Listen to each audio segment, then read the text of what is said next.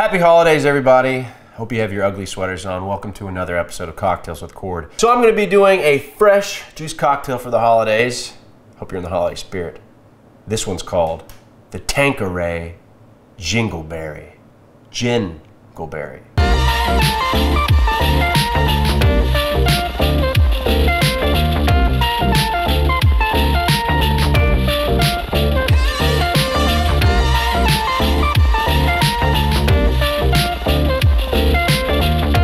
Fun fact about gin number 10, Tanqueray, is it's actually distilled in small batches with white grapefruit, orange, and lime. Zesty, right?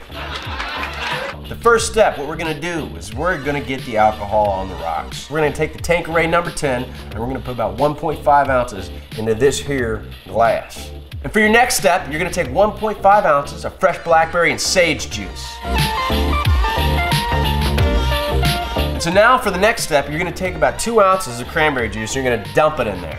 You're gonna give it a nice stir to get the ice and the jingleberry all mixed in. And you're gonna take this fresh sage right here.